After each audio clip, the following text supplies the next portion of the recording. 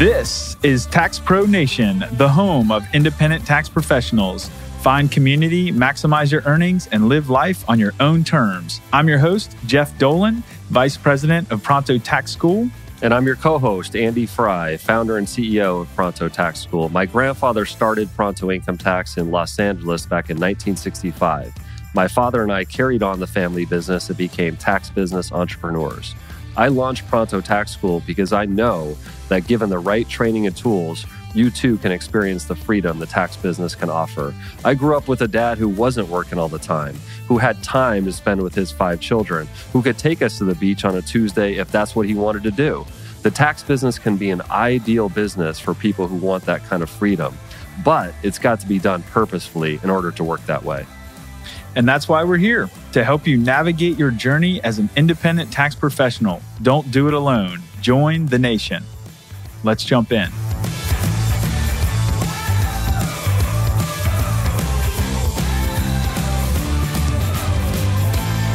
Welcome to episode 4, where we will be discussing step 4 of the 9 steps of the Pronto Path, which is our map of the journey you will take as an independent tax pro.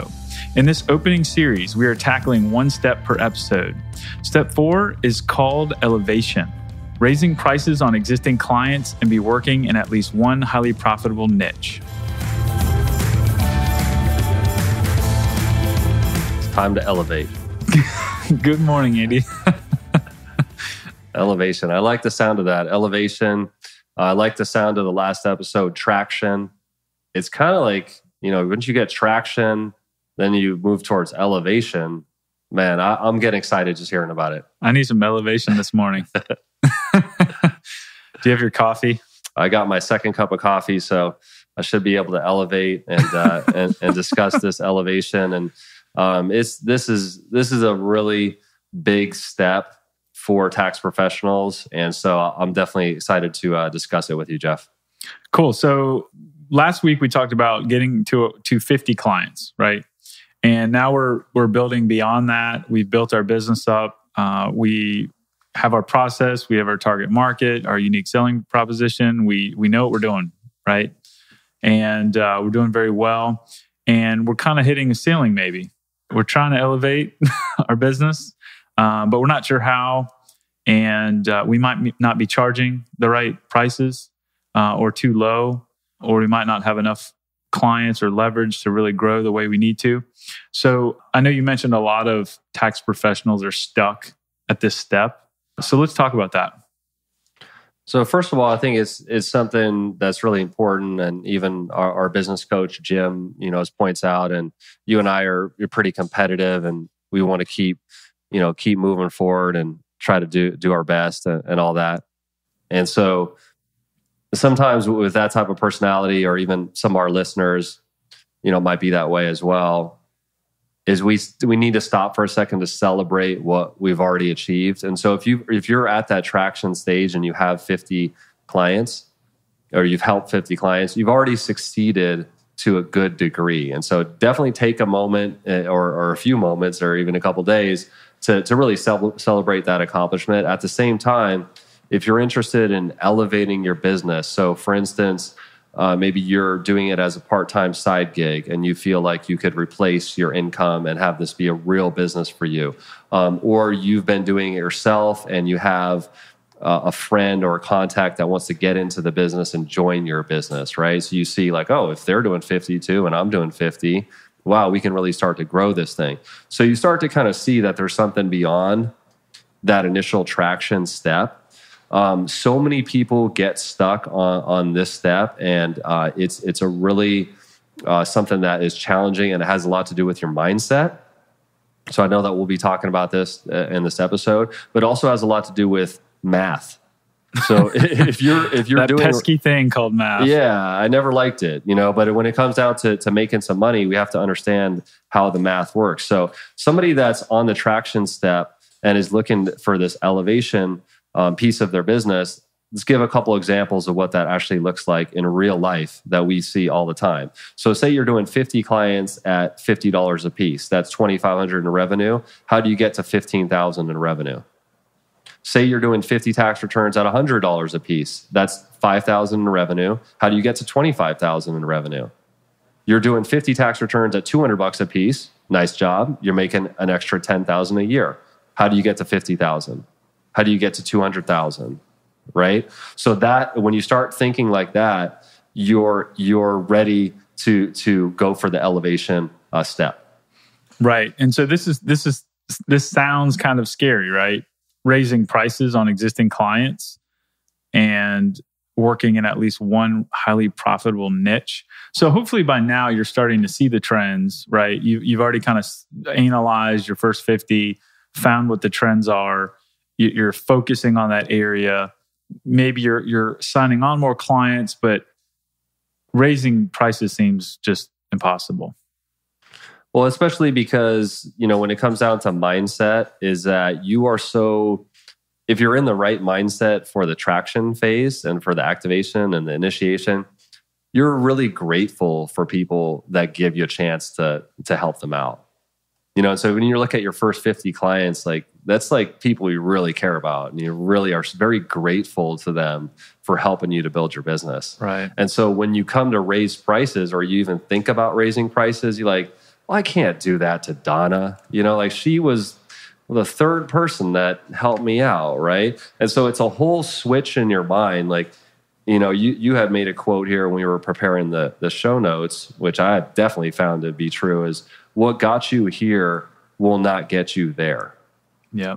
Okay. So when you're thinking about Donna and about how you've been giving her this steal of a deal of doing her taxes for $60, and meanwhile she's got like 2 rental properties or whatever, and her previous person she was paying $550, right? You have to be able to navigate that to get to elevation, because it's math, right? Donna's not going to stop having needs as far as taxes. If her desire to get the job done for $60 is more important than your desire to elevate your business while still taking care of her, it's not a mutually exclusive, thing, then you're going to be stuck at this point. You have to be confident enough to raise your prices, right? And stand fully behind what you're offering and know that is a good price for what you offer. And in order to do that, realistically, it all comes before you can raise prices in a way that you have integrity and you have confidence and all the good things that make you love your business, you have to raise your value.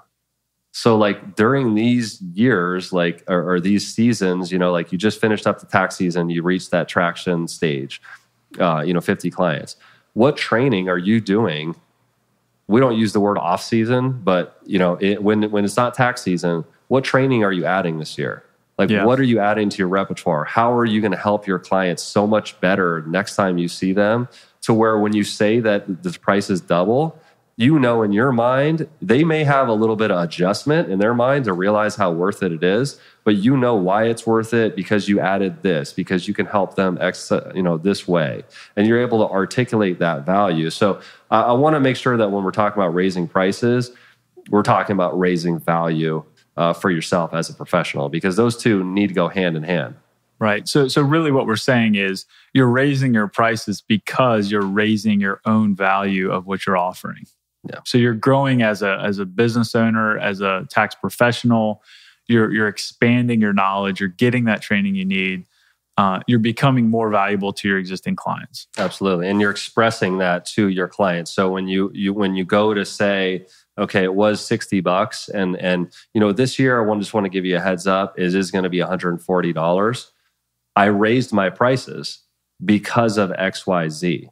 We added this, we kind of rounded out our service so that now you get this, this, and that. I feel like this is a great solution for you. I know that we were doing it for this, but this is even a better value because of these things that we've added. Mm-hmm. Most people are pretty rational, and as long as it's a reasonable price, they have a decision to make at that point, right? Yep.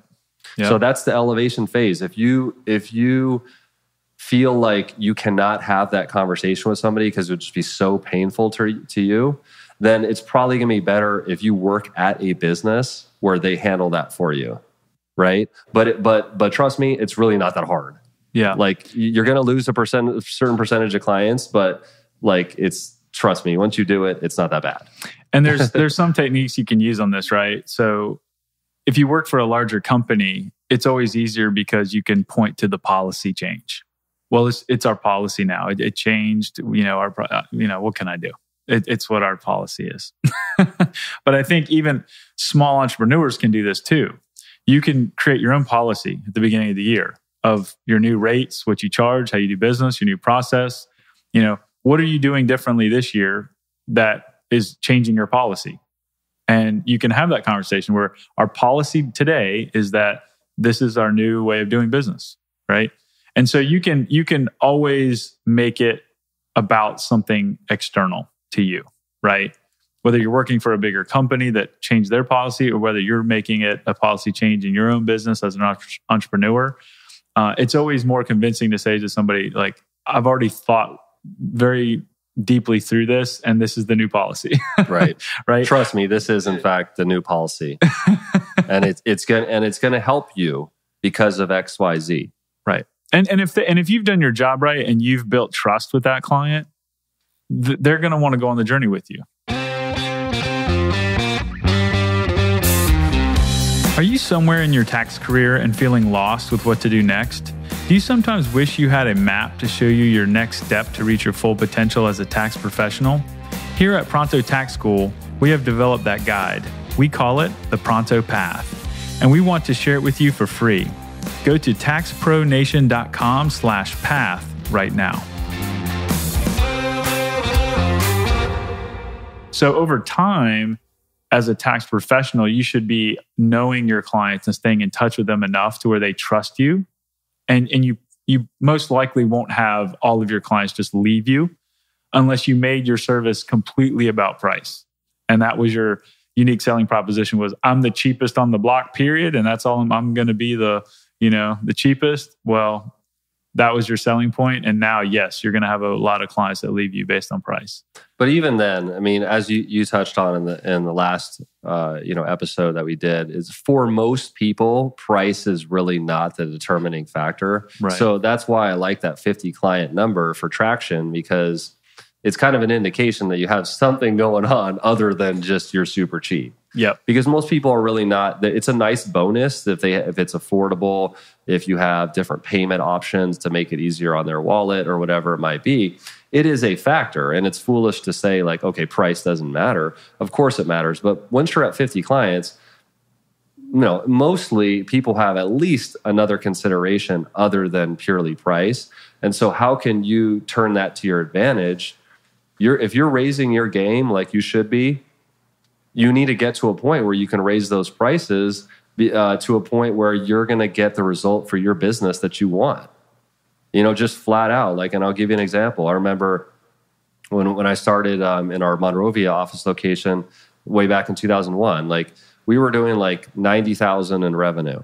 And I was like, okay, it's me and Jesse, and then we wanted to have one other person to help us out. I was like, $90,000 in revenue is not going to pay any of us anything, right? At the end of the day, I was coming from a different environment, where I was like, okay, how am I going to make some real money here?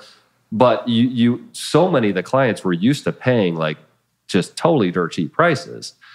And I remember that process. It was a couple-year process of where I was doubling and tripling fees and just looking directly at the person's face and just being like, I totally understand it's more than last year. I totally understand. I'm here to take care of you. And as you can see, I'm doing the absolute best I can. We're getting better every year. And so I understand if you can't afford this. At the same time, I feel it's a great value. And also just understanding what are your other options? Or it's kind of like a game of poker. This is what I need to do this. And I love taking care of you. At the end of the day, I got to eat. I got to be able to advance my career. And so this is what's happening. This is happening right now. So that seems kind of scary, right? You had that conversation. What was the outcome? What was your client loss rate? Very little. I mean, very little. And I've done that even, since then, several times. Yeah. So it has to be backed up by value and you understanding the value. But the value is there. If you are taking care of people and you care about them, and if they ever have a problem, that's something that I always took pride on and that I saw my dad doing, is that if anybody ever had a problem for anything that we did, God forbid, we're not perfect. Like if you do thousands of tax returns, like you're not going to do everything perfectly. It's not going to happen. But do you stand behind your work? Like we always said, there's never going to be a situation where somebody's going to have a problem. We're not going to do everything we can to help them out. Yeah. Period. Yeah. So like if that is value, like to me. And so, my dad actually is more on the line of like, he likes to charge really low prices. I'm not really like that. Because I had different needs that I was growing up, and I was like, okay, I want to be able to like buy a house. Like I want to do, I want to be able to do these things or to make this career work for me. Yeah, because you have to, as an entrepreneur, you have to have stability in your business, right? I mean, you have to be able to get where you need to go as an entrepreneur and take your business to a level that you want to be at. I mean, it's no fun if you sign 500 clients and you got to go out of business, right? Because you didn't make enough money, but you had plenty of clients. And it happens all the time. I mean, you'd be surprised. There's so many tax professionals that are really good. I mean, really good tax professionals, and are, at the end of the year or come September or October are like barely scraping by. And it's like, it's the math. Like it's mathematically, your clients would pay you 40% more than you're charging. Yeah. But you got to elevate. That's right. I mean, you got to elevate. You got to take flight. You're not going to take flight, even like we're here in North Carolina. Like, look at the Wright brothers. Okay. You're not going to take flight without any risk that you could have somebody hurt your feelings and say, you know what, that's double last year. Like, forget you. I'm going to tell everybody else to not come here. Like that almost never happens, but like, yeah, you're going to take a risk of doing that. But what would you rather do? Like, you'd rather take the risk of that happening and that person didn't really value your services the way that you feel like they should be valued? Or would you rather be broke every year, 3/4 of the year, barely scraping by and racking up credit card debt? Yeah, no fun. I mean, it's either or at a certain point because it's math. It's simple math. And so that's why this elevate stage is so important. There's basically two main ways that I see to get your tax career to the next level. Raise your prices by raising your value. I'm going to make that clear. Don't just raise your price a bit. Raise your value and find that highly profitable niche and just kill it. Let's talk about that second one now.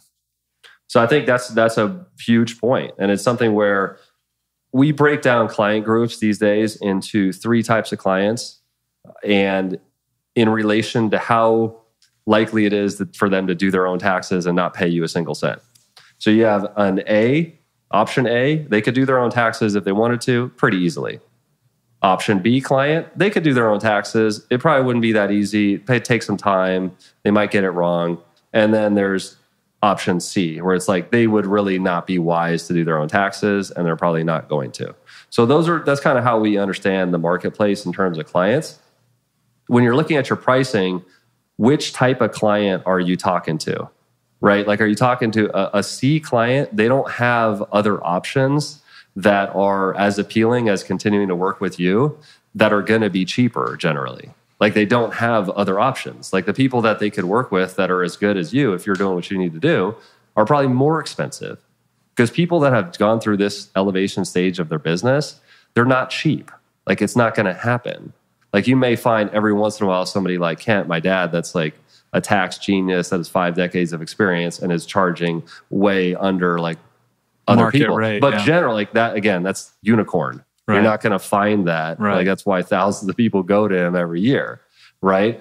So for you, as you're looking at your pricing, understand your client base, and then also within your client base, what are the highly profitable niches? And remember that highly profitable with taxes, it doesn't have to mean a high price, because you have a balance when you're doing taxes between how long it takes you and how much like how much future time you could spend if there's like issues and the person's calling you all the time, et cetera, versus price. So like you can't get caught up in my opinion, you can get caught up in this very easily, but you want to have niches within your business that are highly profitable, and that can be achieved by really good price point, but also can be achieved by a very defined type of job that can be repeated thousands of times. High volume. Yeah, high volume. Yeah. And also can be done by other people. Gotcha. So you could bring in a seasonal tax preparer to do, 300 or 200 short form type of tax returns, right?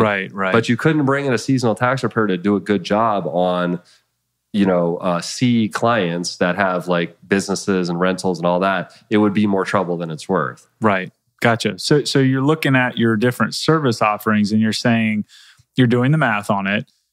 How much volume can I do versus the price, right? So you're kind of running those numbers saying, I've got this many A clients, this many B clients, this many C clients.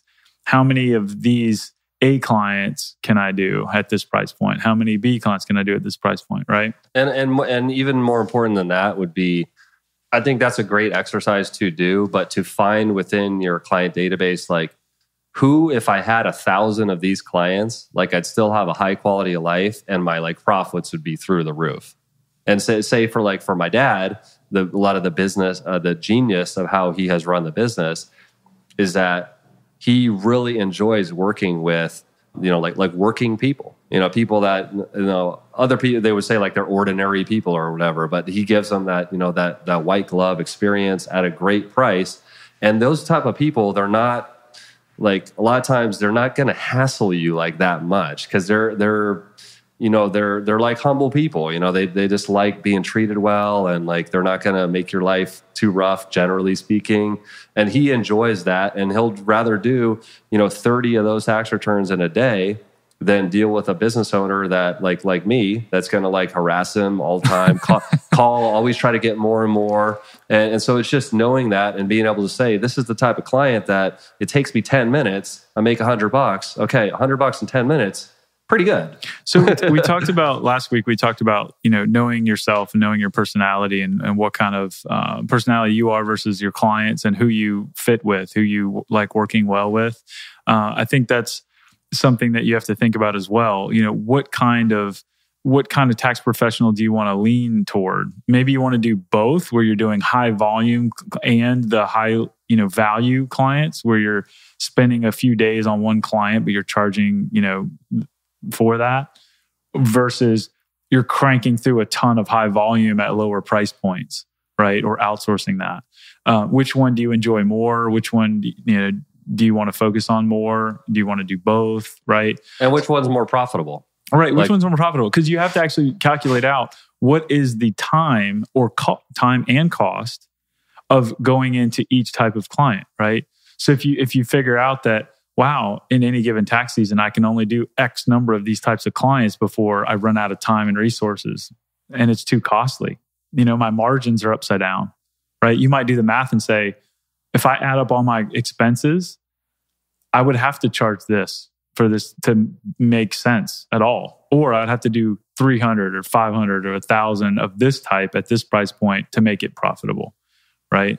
And that's why I think concentrating on, like when you're running a business and you've gotten to that traction step, the highly profitable types of clients that you like working with. Because that's part of having a profitable business is you have a passion for what you're doing. You like helping those people, those group of people. It's something that you don't mind doing for 8 hours a day. You like doing it.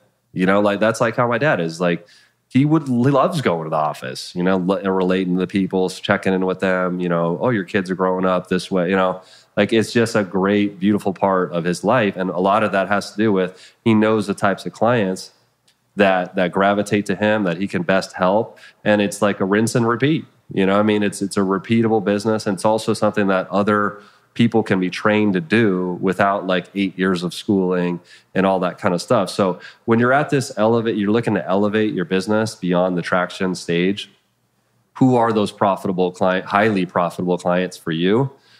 And then you can still segment your database and get into all that, the kind of finer points that you're talking about. But just by focusing on that and really starting to say, how could I get 100 more people like that? Then you will be on the path towards elevating your business. Are you thinking about getting into the tax business, but not sure where to start? Maybe you're not even sure the tax business is the right fit for you, and you don't want to invest a lot of money or time quite yet. You just want to get a taste of tax knowledge and see if you like it.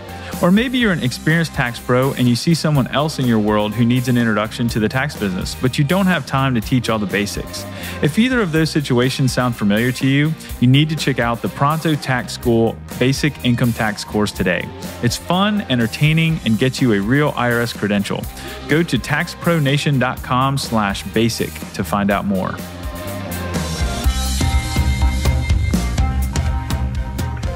We talked about specialization.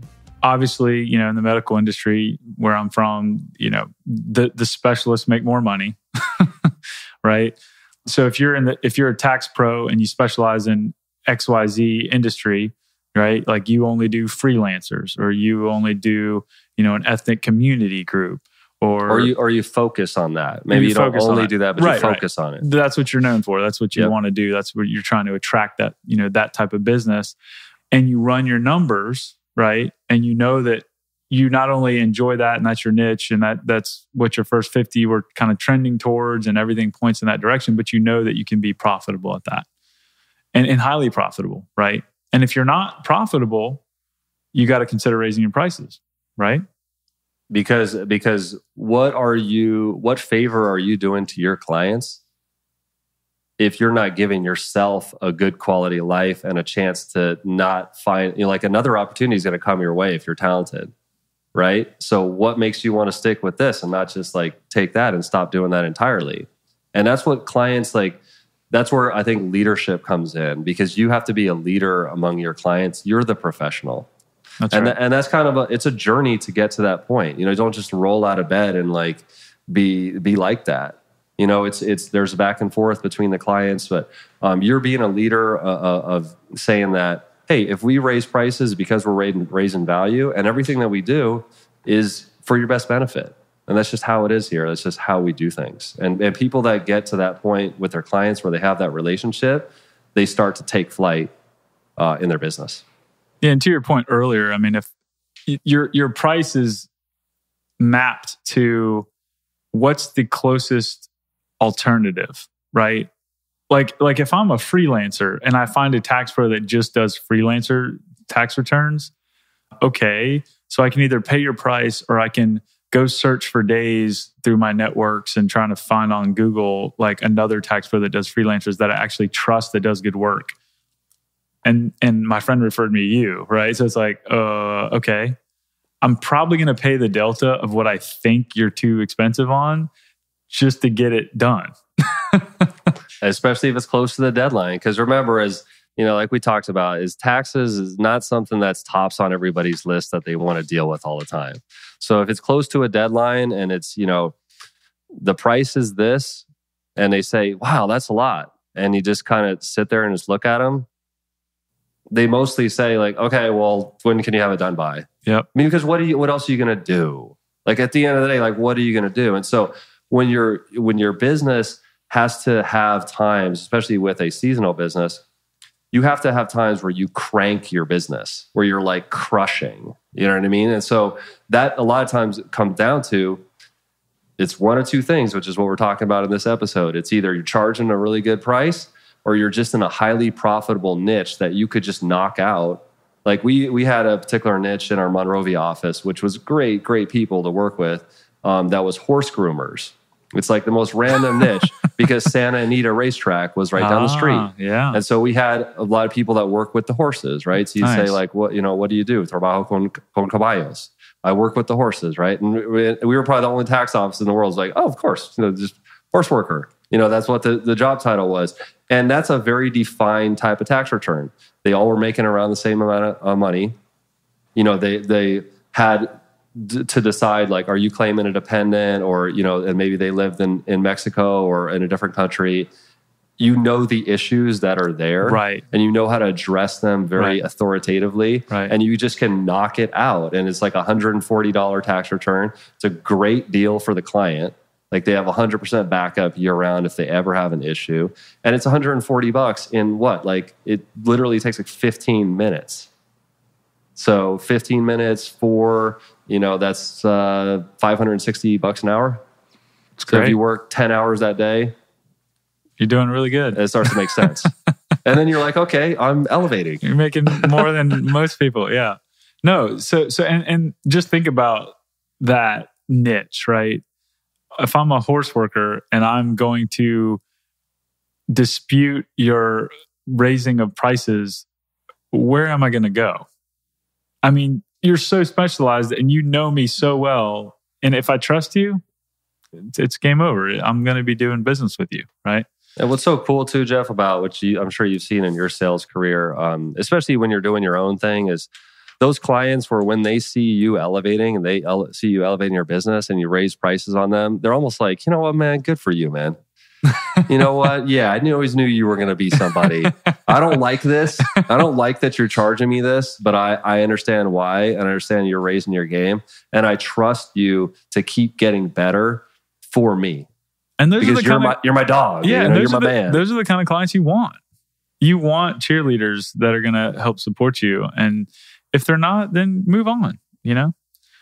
So do we want to talk about what is a highly profitable niche? Do you have some ideas on that you can kind of review with us on what are some niches that people can be thinking about? Yeah, absolutely. I think it's because we may be talking about niches and people find their own niches based on what clients are starting to attract to them. And so it maybe your niche is people that even work at a particular company, you know, in town, like a larger company that has 500 employees or whatever it might be. Like whatever your niche is, like you're going to find those things yourself by experience and by getting out there and helping clients. Generally speaking, though, there are certain niches that if you're hearing this and you're saying like, well, I don't know what my niche is or I'm not sure, well, you're going to need that highly profitable niche to elevate your business. So that's A. So if you want to do that, then you need to be able to find that niche. And maybe it's something that, you know, you think it's one thing and then it turns into something else. So just allow yourself to have this journey as a professional and as an entrepreneur. You know, it's just part of the process that sometimes things change, you know. But at the same time, there are certain niches that if you haven't found your niche yet and you're kind of thinking like, what's a good niche these days? Well, I can tell you right now what's not a good niche is W-2 wage earners who are under age 40. Like people that just have a W-2. Because they don't want to pay anything. They don't see any value in tax preparation. Like I hate to generalize, but they basically are just like, why would I do that? I just plug this number into like this and it's like no problem. So that's not going to be a good niche for you as a tax professional. Right. So there's certain niches where you need to niche down more or be more specific, right? Like you can't just say, I am the tax pro for women, right? That's too general. That too, yeah. You could be too wide or too broad, but you want to be in a niche that makes sense. And so, for instance, with the people under 40 that have a W-2, a great niche would be people that have a day job and are starting a side business. Right. Yeah. Right. That's a great niche. Right. Freelancers is a great niche. Sometimes they're kind of tough if you don't handle like your collecting of the bills properly or have your, you know, like you're trying to like, I called him 10 times and doesn't call me back. It's like, he's a freelancer. He's probably waiting for his next job, right? So you got to be a little careful with your billing, but it's a great niche in terms of they need help. Another great niche would be an ethnic community, working people, because generally speaking, they don't want to do TurboTax or do online tax, do it yourself. They want to have a person and preferably a place that they go to that they know if they ever had an issue, you know, you're going to take care of me. That's very valuable in that type of community. An entrepreneur with a growing business, which there's more and more of those. I feel like we've really had a entrepreneurial resurgence in this country, which has been fantastic. Absolutely. The new tax law is going to just going to throw gasoline on that fire. So people are really starting to aggressively grow their businesses. Those are a lot of the clients, Jeff, that they are looking for a different solution than they have now. And they really want to be great clients. They're also a lot of times like wild horses that they got to be kind of like broken in. So you got to be up to the challenge of that. That's why we've added that business tax verified training program with CPA Adam Shea to kind of give you a way to deal with and service those type of clients. But great niche, highly profitable clients that have a lot of needs. Rental real estate investors. So people that are investing in real estate is another great niche. So those are a few things that if you haven't found your niche already, I would kind of look at those and say, like, is that a place for me to start? And hopefully by going through those niches too, it gives you an idea of how to think through your own niche. Like maybe you're having something in your mind that you're thinking about, but like look at that thought process and see, how closely can I identify with that person's needs? How big of a difference will it be if they choose to do their own taxes versus me helping them out? All those kind of questions, and you keep kind of knocking on that door, you will find that highly profitable niche, and it'll be so key for you being able to elevate your business. Yeah, I'll tell you, doing some trading, over the years, I've definitely seen tax pros that do taxes specifically around stock trading and absolutely. Option trading and all those kind of things. It's hard to find good tax pros that know what they're talking about, right? With wash sale rules and all the different things that go into that. Bitcoin trading, Bitcoin mining. I'm sure there's a ton of niches that are even newer that you could specialize in and see if there's a market for. And just measure your niche by the things that we're talking about, no matter what your niche is remember fear and greed. So fear, if something were to go wrong with this, what are the repercussions? Like wash sale rules, for instance, like you could not do that properly on your tax return. And both of those issues, fear and greed, could be triggered. Because you could end up paying too much taxes. Fear, you could do it wrong and pay too little taxes, end up getting audited, end up getting fines, end up getting penalties, right? So you're in the territory where if you say the right thing, you can do business with that person. Whereas somebody who's on W-2 and is 30 years old and feels that they have a very, very simple situation, there's nothing there for me to be greedy or fearful about. Like, you're going to plug numbers in the computer. It's going to be probably the same as I just did myself. And like, I'm not that fearful because I'm not doing anything wrong. I'm just plugging my W-2, which the IRS already has. So looking for that difference between somebody doing it themselves and you taking care of it really gives you, a good way to look at, is this niche going to be highly profitable for me? Tax pros have seen it coming for years. The entrepreneurial wave is here, and that means more opportunity to do corporation, S-Corp, and LLC business tax returns. With the new tax law, they're even more complex and in demand. Professionals who increase their skill set in this area can expect to become more profitable and successful. Pronto Tax School has the perfect online training course for you called Business Tax Verified with CPA Adam Shea. Find out more at taxpronation.com/business. I'll also say another thing too, which is assess your client base and see if you can anticipate what they're going to get into next. So you mentioned, the entrepreneurial, revolution happening where a lot of folks are going out on their own, right? And so if you have a client base that is doing that more and more, they're going to be looking for help in those areas. And if you are not increasing your skill set to be able to cover that as additional services, you're going to lose that business because they're going to find another tax pro that helps them with their business, right? And do all their business tax returns. And if that's not you, eventually that person will probably move over to that other tax pro to do everything. And that's exactly what I saw happening in our business, where I was helping a lot of new business owners. Like since I've done so many startups myself, I always had a passion for if somebody say I have an idea for this business and they were working a full-time job, I'd be like, do it. Do it. That sounds great. And especially if it actually did sound great, sometimes I'd help them, set up their DBA or, set up their accounting system, like whatever it was, just get them started. And then I see okay, they start getting to 100,000 of revenue. They're actually building and they really like working with us. They like working with me. But since I wasn't that comfortable, I didn't have an accounting background in doing corporations, S corporations and LLCs, those clients, we kept losing them. Because it was nothing personal. It's just that my business has grown to this point where I have a corporation now. I need a lot of other things. And so that was actually the entire impetus for doing that business tax verified training program with CPA Adam Shea, is say, hey, this is being experienced by a lot of our Pronto Tax School members, is we're helping these newer business owners get up to that $100,000 level. but then we're not really reaping the rewards of all our work. So what does that mean? It doesn't mean that the client needs to do something differently, right? It doesn't mean that we need to get our feelings hurt. Right. It means that we need to step up our game. That's right. Right? We need to get more training to be able to do that and feel confident doing that.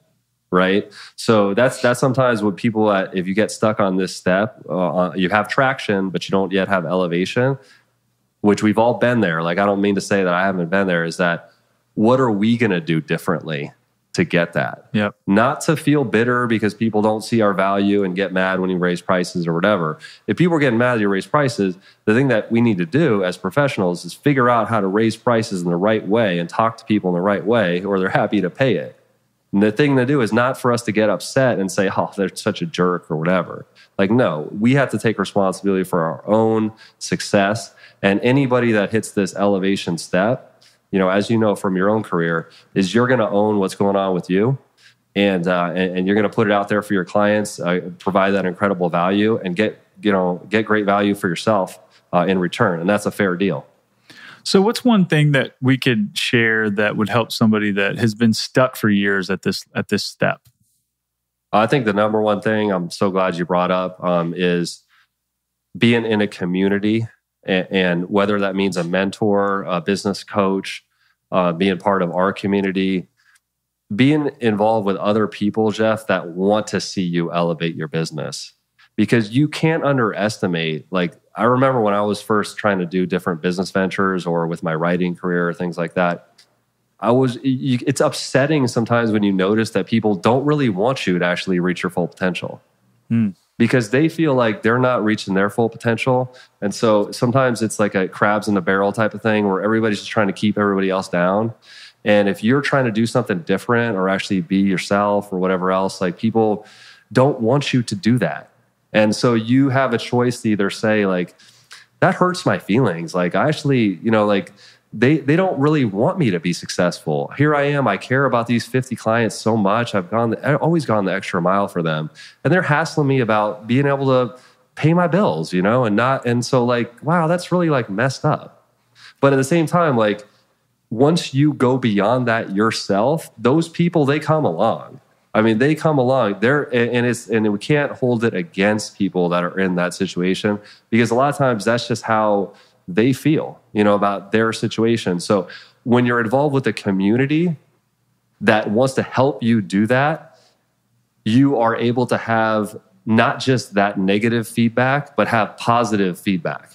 And say, you know what, it was a rough day at the office. We all have those rough days where maybe you did get rejected by 5 people when you try to raise prices, It does happen. You just had a bad day, it just happens.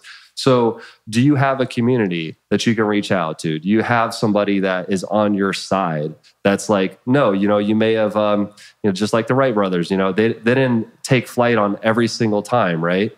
Sometimes it doesn't work out. Sometimes you end up crashing in the field and you got to go back to the drawing board or whatever it is. But when you have, they were brothers, they had each other to help each other out. So who is that person or that community that has the positive, and that's what we want to be for people, that's what we want to be, a part of that dynamic of not being out on that island by yourself. And especially when you're starting to elevate, and you need those other teammates that want to see you take flight. So the decision to assess your support structure, who are you surrounding yourself with? Are they holding you back? Are they preventing you from elevating, or are they supporting you to grow and push your boundaries? And really, you are the sum of the 5 people that you surround yourself with, right? So who are those influential people that you're putting yourself around, and are they actually helping you? So that's key. And also being that to other people. If you see other people, that's something that I always love to do, with clients, is if I see, hey, they got a raise, or they made a big step in their career, or had a new baby, or, it's just you got to be positive to celebrate other people. You're doing it, man. Even if clients, some of those clients that I discussed, that they're growing their business, and at that time, I wasn't equipped to really help them with $1 million business. I would still celebrate and say, you know what, man, you're doing your thing. Here's a CPA that is going to be a better fit for you. Like, we'll always be friends. It's all good. I'm happy we helped you get to this point. So we have to be that positive person in other people's lives. And that's what builds that, that virtuous circle where we all can, just have fun and be ourselves and try to reach our full potential. That's great, man. Anything else you want to say on this step? That's about it. I mean, I don't want to get too deep into the people that want to hold you down, because there are those type of people that happens in life. And I just think this elevation stage is so important, because sometimes it's the people that you think are going to be most on your side that don't want you to break that barrier. Family? Yeah. It could be family because they're scared for you, or just, again, just think about the Wright brothers taking flights. Like, not everybody, maybe their mom didn't want them to do that. As they get up there, who knows what's going to happen then, right? Just stay on the ground, don't do this. But if you are serious about elevating your business and your career, there's certain things that you need to do. And so hopefully this episode has given you the two main things that I see from my experience, which is being able to raise prices by raising your value and finding and mining one highly profitable niche. If you do those two things consistently and persistently, you have a chance to really elevate your business and be a great success. That's awesome. Well, this has been good. Hopefully this was helpful to you. I have been Jeff Dolan. And I've been Andy Fry. Thank you so much for listening. All of the show notes for this episode can be found at taxpronation.com/4. We have actually created an infographic of the Pronto Path so you can see all of the steps in one place. Go ahead and download that on the same page. We hope this episode made your life a little bit easier and more profitable. Join us next week as we continue down the Pronto Path to talk about Step 5, acceleration. Earn a profit that makes a meaningful, positive impact for your personal freedom and lifestyle. Take care.